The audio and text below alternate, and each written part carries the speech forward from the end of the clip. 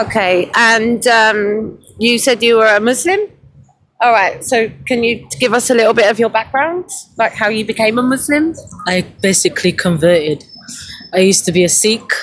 I used to eat pork as well, bacon, and then I realized I came from a bad family, taught me a lot of negativity, and I just went through a lot.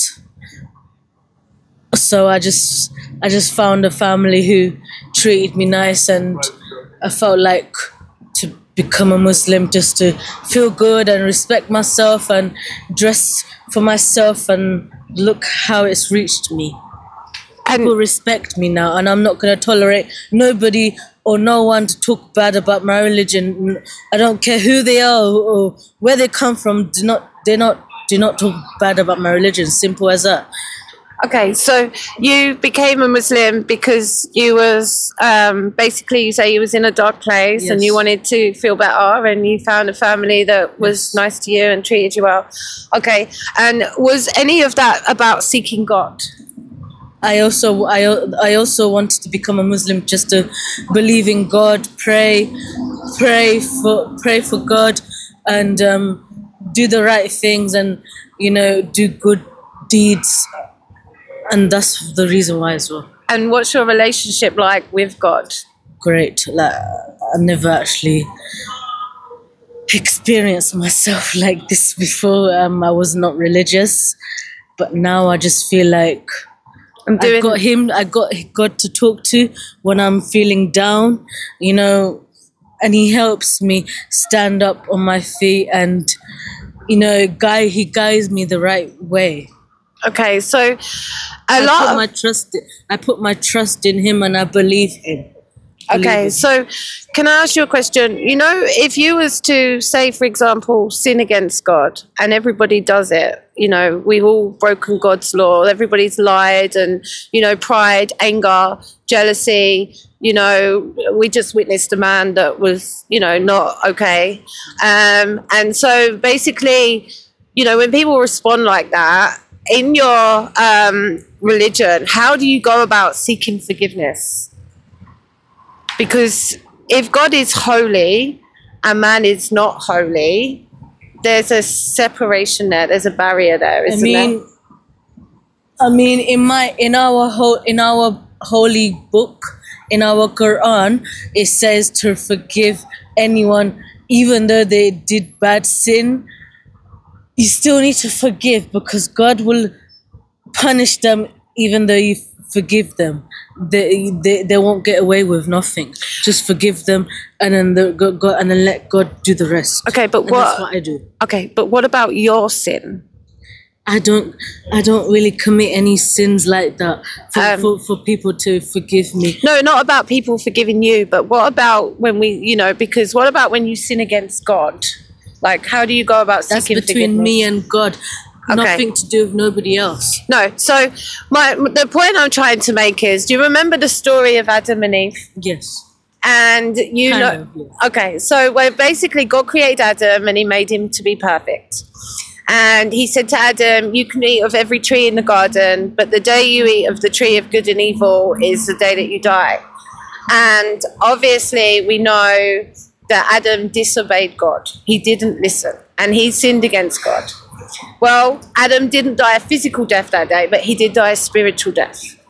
And every single one of us has sinned against God. That means that we are, by nature, we're born into this world. Spiritually, we're dead. And when Adam sinned against God, he tried to cover up his shame by sewing fig leaves together, but he wasn't able to do it. And so God took an animal and He covered his shame, but he still had to leave Eden. And He told the serpent that deceived Eve in the garden that it would be the seed of the woman that would crush the serpent's head. Now, we agree that Jesus came through a virgin. That's something that you agree with. That's what we say. But that seed of the woman, because usually it's the seed of the man, isn't going to be no placid human being, because he's going to defeat the devil. That's what it tells us in Genesis 3:15. And the Quran says that the Bible is the word of God, and that the Quran also says you're to stand on the truth of the Torah and the Gospels. And the Torah talks about the seed of the woman. And we have manuscripts that go back thousands of years before Muhammad. And in those in manuscripts, it says the seed of the woman would crush his head. Now, we know that's not no human being. And so when that seed of the woman was to come into his creation, we know it's not going to be like you and me, because we can't defeat the devil. You would agree with that, yeah? So the seed of the woman could only be God, because only God can defeat the devil. And it was written thousands of years before Muhammad. So if you go back to 700 years before Muhammad came into the world, sorry, not Muhammad, Jesus, forgive me, Lord, came into this world, it was prophesied through a prophet called Isaiah that the Alma would conceive a child, that his name would be Emmanuel, God with us, that he would be the Son of God, and that he would suffer and die on the cross for our sin. The reason that I asked you about sin is because every single one of us has sinned against God. Every single one of us owes God a debt. If Adam had to leave Eden with one sin, our good deeds are not going to outweigh our bad deeds on the day of our judgment. That's just not, you know, one sin, and Adam had to leave Eden because his perfect union with God was broken. And so Adam was sorry as well. He did say sorry, but he couldn't undo what he'd just done wrong. And likewise, we can't undo what we did. And so God's way of salvation was to come into his creation and was to suffer in our place. The death that we deserve to die, God himself came into his creation in the person of Jesus Christ, took on flesh. When you come to believe in Jesus, I'm not talking about religion. Religion is all religion, whether it be Islam or Catholicism, they all teach you the same thing, that if you do good, you can be a good person. Yes. Yeah, sorry. But, you know, they all teach that you can do good. If you be a good person, that will make you good with God. But Jesus says if you put your faith and trust in him for the forgiveness of sin, he'll change your heart, give you the Holy Spirit, and he'll bring you into relationship with God. And so, you know, what do you think of that? Having forgiveness of sin and reconciliation back to God, being in relationship with him, knowing that you have the promise of eternal life. I mean, I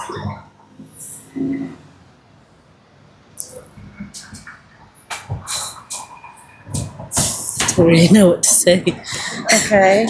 Well, can I share with you my heart? Like, when you come to know Jesus and he changes your heart and he puts his spirit in you, he shows you what it's like. He shows you real love, true love. He gives you what no human being could ever give you. He gives you what you can't give yourself. Even in your deepest, darkest moments, when you're going through your trials and tribulations, Jesus is always there. He said to us that he would send a comforter. And I do believe that in Islam, they think that that's Muhammad, but that's not what the Bible teaches. The Bible says that it would be the Holy Spirit that would come in his place. And when you put your faith and trust in Jesus for the forgiveness of sin, he changes your heart, but he puts his Holy Spirit in you, who is your comforter, who is your guide, who directs you and leads you in the way you want to go.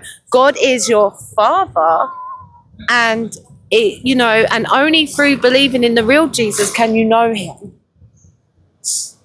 So can I encourage you to read the Gospel of John? Because religion is not of God, and it seems to me like you're seeking love and you want acceptance, but it's God you need that from, because no one's going to fulfill you, and the only way you can have that is through Jesus Christ. A real relationship with Jesus, who is God in the flesh, who suffered and died on the cross for your sin, was buried and raised on the third day. Jesus is a human, just like us. If Jesus he's not God, but he's a human. And I've been taught that, like somebody told me that why should you believe in Jesus when Jesus is just like us, a human? But Jesus wasn't just a human. Well, and that's what I was told. Okay, so Sorry. Who told you this? Somebody I used to live with. Okay, well, the Quran says that Jesus is the word of God. Okay, so the Quran says that Jesus is the word of God, and it also says that the Torah is the word of God, and that you are to stand on the truth of what is written in the Torah. And in the book of the Torah, which is Genesis 15:1, the word of God appeared to Abraham. And Abraham addressed the word of God as the Lord God. And like I said to you just before, the seed of the woman that was to come is to defeat the devil. No human being is going to come into this creation and defeat the devil. But God himself can do that, not a human being. So the seed of the woman is not going to be a human because it's going to defeat the devil. And it was written thousands of years before Muhammad came into this world. You know, can I ask you a question? And you might find this offensive, but it really isn't me trying to attack you personally. I just really want you to know the truth, okay? So I pray that you will receive with grace what I'm about to ask you. All right. Do you think that it's wrong for a 50-year-old man to sleep with a child? Yeah. Yeah, okay. Well, it's, what's it called? Pedophilia? Pedophilia. Pedophile. Yeah. And it's just disgusting. Okay, but do you know that in the Hadith, it's written that Muhammad received his revelation from God while he was in bed with a 9-year-old child? And do you know that we today would say that that was wrong? And wouldn't the creator of the universe also know that that was wrong? Why take the word of a man that would do such a thing? And not just Aisha as well. There's another little boy as well that he molested. It's written in the Hadith. I pray you go and check it out for yourself, okay?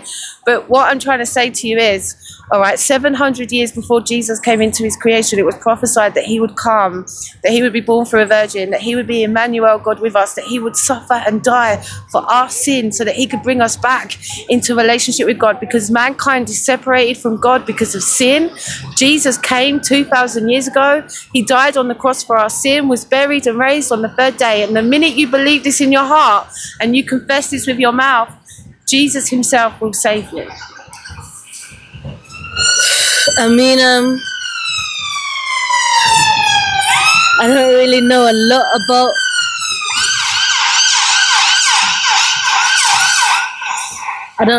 lot about Christianity religion, because I'm also new to you know believing another religion. So I'm still also learning about my culture, and it's sometimes I find it difficult to understand about another person's culture. Like, I'm not really good at knowing the difference between Christianity and other cultures. You know, like I said, I'm still new to figure out my own culture, and you know, I'm just trying to focus on doing that. Okay. I'm not really good at focusing on. It's okay. I don't expect you to know a lot, but you know, I just know what I know. That's it. Okay. Yeah. No, it's okay. I'm not. I don't expect. Can't really give you an explanation. No, I'm not asking for an explanation. I basically want to encourage you that religion, Islam, Catholicism, all of them, they're not the way to God.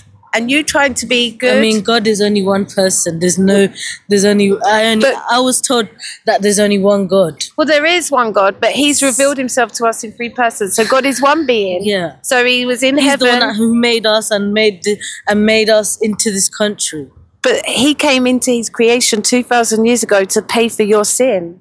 He did that for you. He took on human flesh. He didn't stop being God in heaven, and he didn't stop filling the universe up by his spirit. But he came into creation so that he could suffer and die for your sin, so that he could give you eternal life and bring you back into relationship with God. Because you're separated from him because of sin. Jesus paid for that sin on the cross, was buried and raised on the 3rd day. And the minute you believe this in your heart and you confess this with your mouth, Jesus will save you. But God is not dead, though. No, he's alive. Yes, he's alive. He didn't. If he was not here, who would give us this world? Who would give us the nice clothes, the food, the everything? Who would give us that if he wasn't here? So it's obvious he's still here. Obviously, yeah. We can't see him, that he can see us. Of course, you know what? I completely agree. God is not dead, but you know, God himself, while he was in heaven, was filling the universe up by his spirit, and at the same time, he was in the person here on earth, in the person of his son 2,000 years ago. So his flesh died on the cross 2,000 years ago, but his spirit is eternal, and his spirit didn't die that day. That's why Jesus, when he was hung on the cross, turned to the thief and said, "Today you will be with me in paradise," because his spirit didn't die, but the flesh did. And for 3 days that flesh remained in a tomb, and on the third day that flesh was raised up in perishable seed. So he was raised up with his glorified body. He was brought back to life again with his glorified body, but his spirit didn't. God was in heaven, filling the universe up by his spirit, and at the same time, in the person of his son, reconciling the world back to himself so that he could give you and me eternal life the minute you believe in him. Jesus is the way to the Father. Jesus is the bridge between us and God. Because of our sin, we need atonement. Somebody has to pay for sin, and Jesus paid for that sin 2,000 years ago.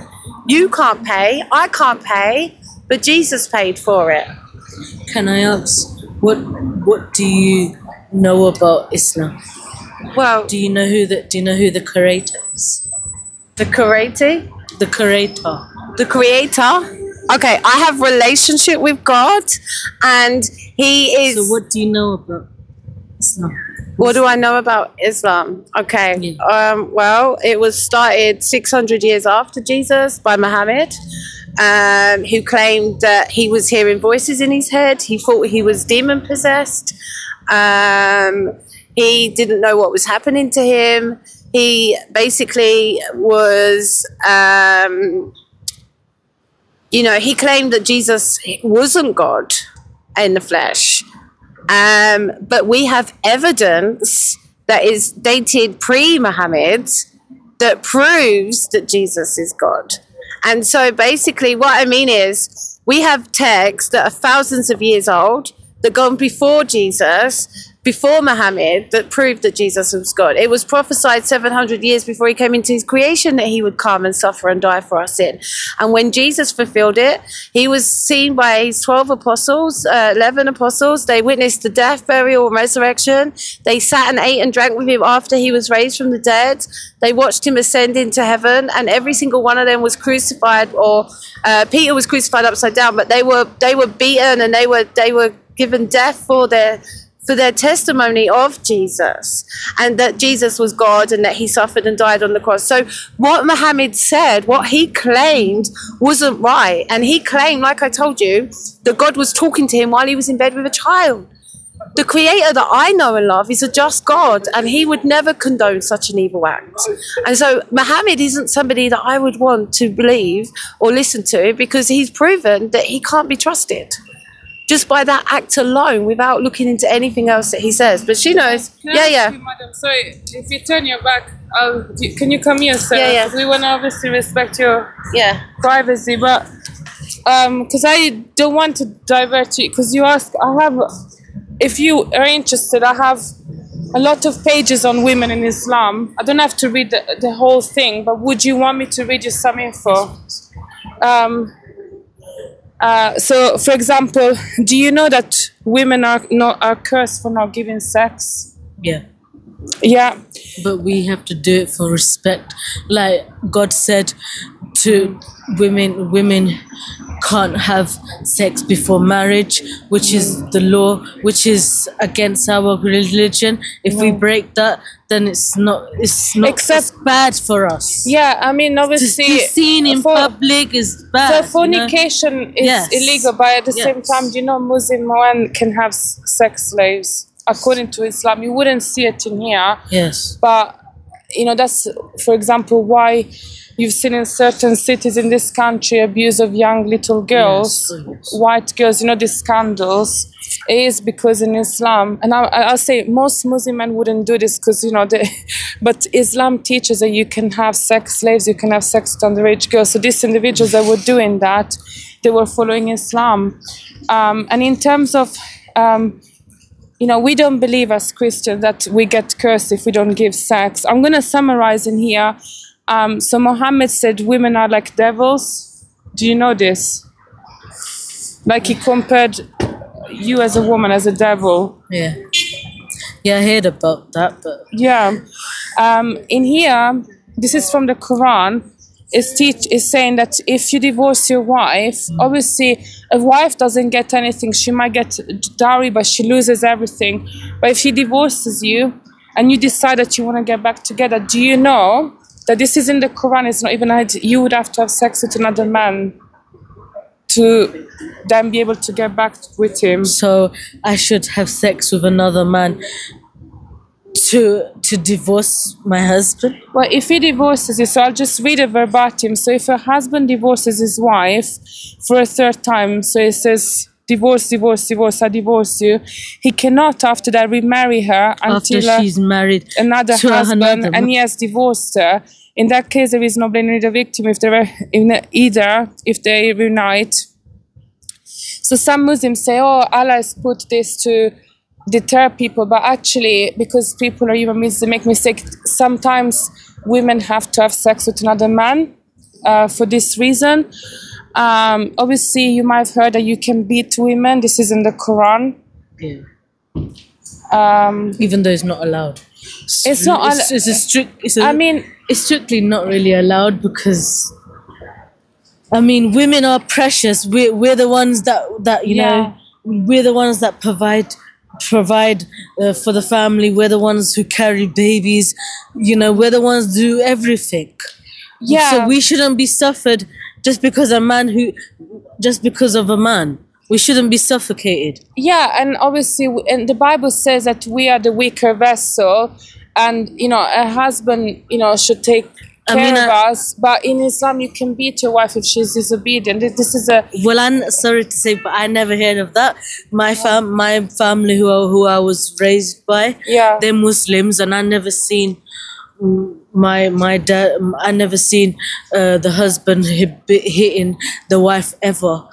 I've worked with Muslims, even though they fight and argue, but I never seen no man hitting no woman. I honestly believe most human beings are sinners, but they're not extremists, whatever religion. But the thing is, the difference is that it is prescribed. So if you go in the Middle East, in some countries, domestic violence towards women is not criminal, is accepted, and it is because of Islam. So in here, you know, Aisha, his child bride, she said that she hasn't seen women suffering as much as, you know, with bruises as Muslim women. She says, you know, that they were, look at her skin as greener than her clothes. So it was normal for women to get beaten. A prayer is severed by a woman, a donkey, and a black dog. So, you know, it's like, again, comparing us to dogs and donkeys.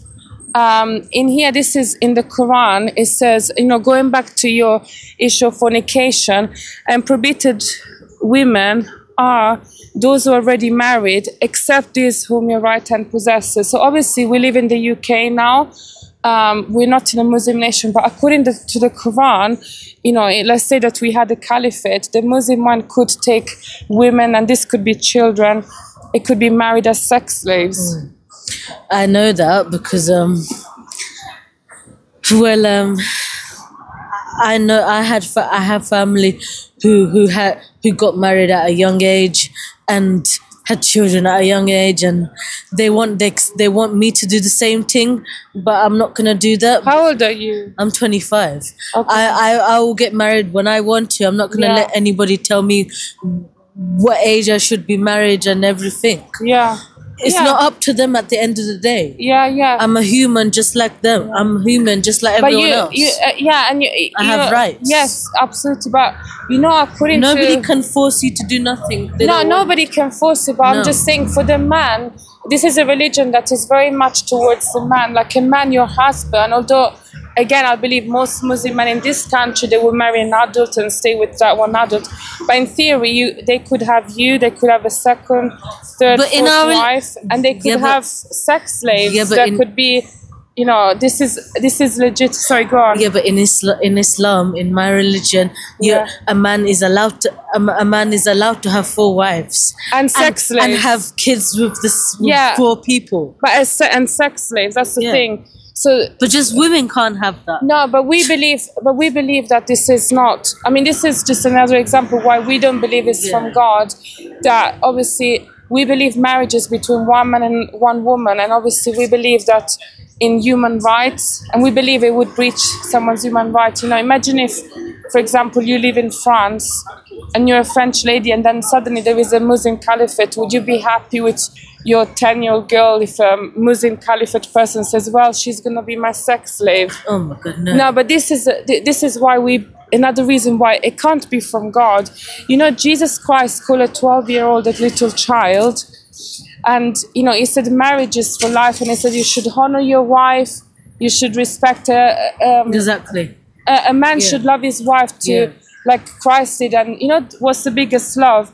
Is to die for somebody. If you said to me, you know what, if one of you has to die, I will die for you. Obviously, this is an extreme scenario. That's the greatest love, and that's what Jesus did. But to have, so I'll just carry on because there's a lot, but I'll summarize. So you can have sex slaves. Also, the witness of one man, you know, in a court of law in Sharia, is worth 2 women. So for you, if you kind of were in a dispute with a man, he would be right because your witness is worth half. Because as a woman, and I'm not saying just you, I'm saying me, because we're deficient in mind. Did you know this?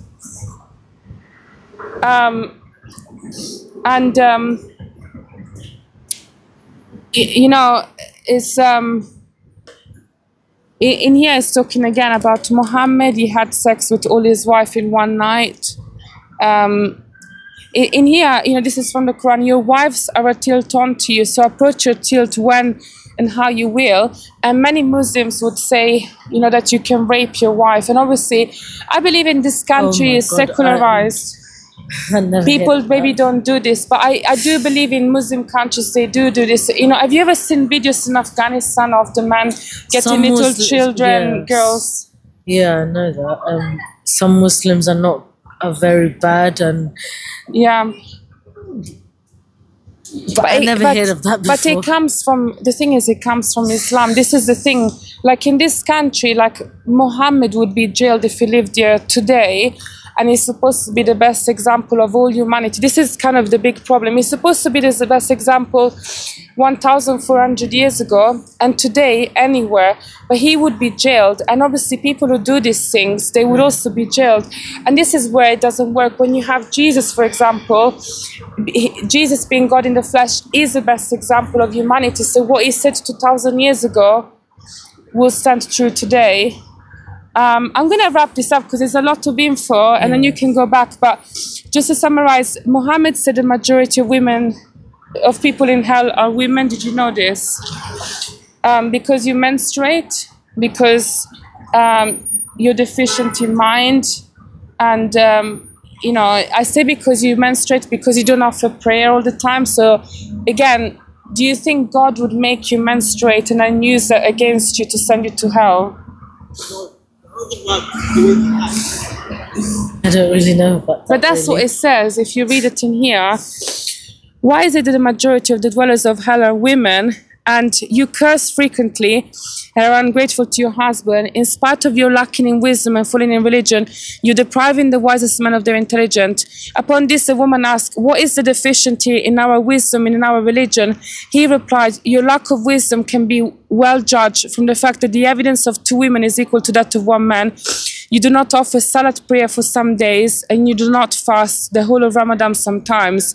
It is a deficiency in religion. So as you know, as a Muslim, you can't fast. I know, and you can't pray on your period. Yeah, I know so that. Do you think God would use that against you to send you to hell? No, because that's allowed. That's what he wrote in the Quran. But Muhammad said that that's part of the reason why you got to. So you and see when the you're pregnant, you need to eat.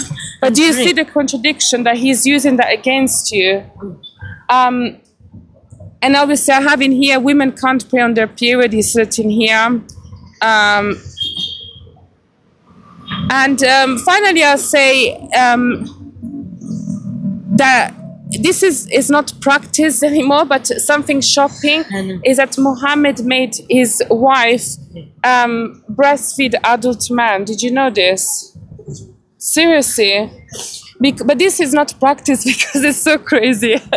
But basically, he said to her, you can to make them. For example, if you let's say I'm your husband and my cousin comes in and is a grown man, Muhammad would say, suckle him, breastfeed him, so that you become family. That's disgusting. And this happened. I never heard of that. They don't talk about this because it's obviously really weird and it is disgusting, but it is in the hadith, and this is but I don't think anybody does this. And yeah, I'm gonna let you get back to this conversation because I said a lot, but anyway, sorry to conclude. Okay, no, it's good. It's good. So can I just ask you, how do you feel about all of that, what she just showed you?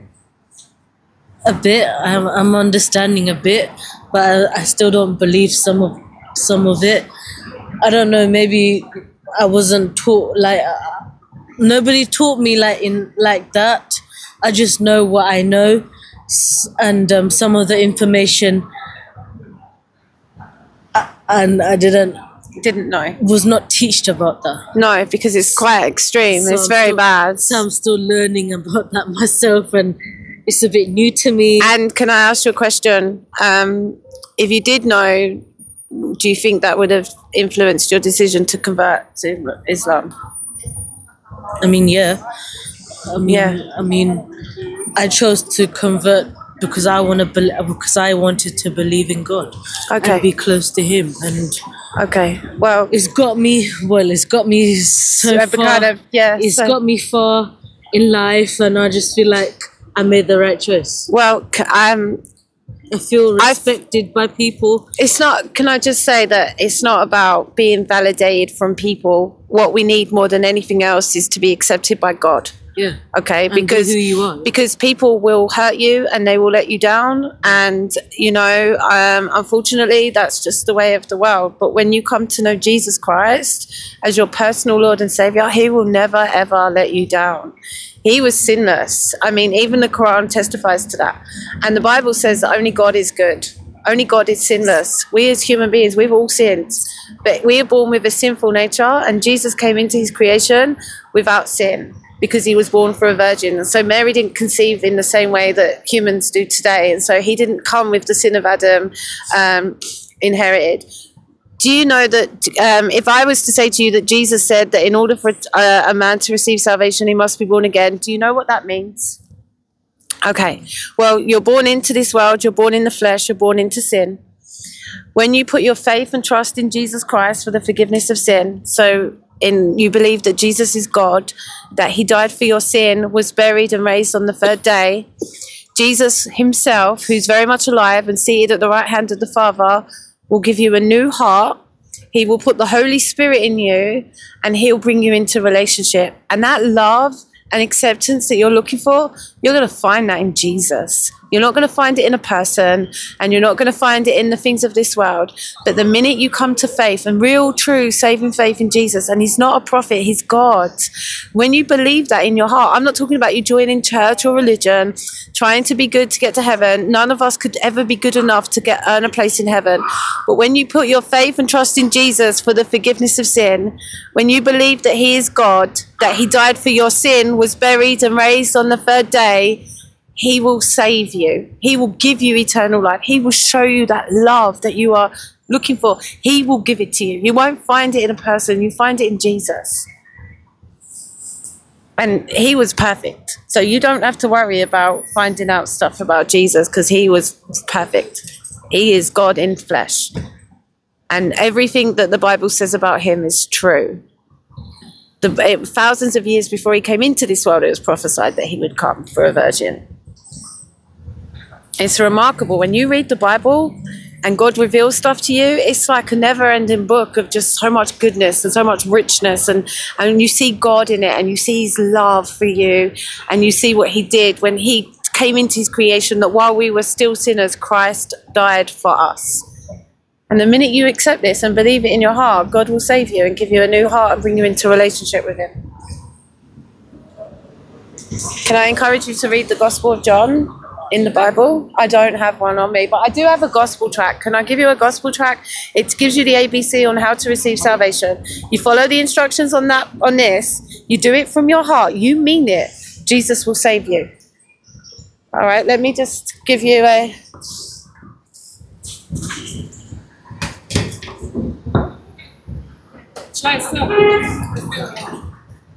You can if you want to. Here we go. So basically, this is the admit you're a sinner, believe Jesus is Lord. This is from here, and call upon his name. These are Bible verses which affirm, you know, what is it said. So the minute you do this and you follow the instructions, Jesus himself will save you. He'll give you a new heart. You will be born again. That's what it means. You'll become a new creature in him. All your sin will be forgiven, past, present, future. He'll bring you into the most loving relationship that you will ever have. And even on your darkest days, because we still have trials, we're still part of this, we're still in the world. We're not of the world, we're in the world. Even on your darkest days, he will give you a peace and a joy and a hope that surpasses all understanding. It comes directly from God, from Jesus. Have you ever done this to anyone else? Have I ever spoken to anyone else? Of course, I know Jesus. Like I want to share. Yeah, of course, I want to share Jesus with everybody. We know the love of God. Why did you talk to that man like that then? Because we were trying to, but he got a little bit upset with us. I tell you why. Because okay, hold on. Because he was demonized. And I'll go behind you. So he was demonized and he was dangerous. That's what I got the feeling. He was aggressive. So basically, yeah, he came over and he was very aggressive. And to be honest with you, I don't believe that was. I believe that was there to distract us, to keep us away from talking to you. I believe that you were the one that Jesus wanted us to speak to, and you were more important to him tonight. And so evangelizing you was what that man claimed to be a Christian, but his behavior was erratic.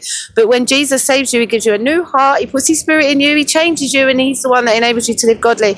And so his behavior was very, very erratic. He certainly was not a Christian, because, you know, he just was not. And I believe that God wanted us to reach out and share Jesus with you so that you knew the truth. Okay? All right. Okay. We'll pray.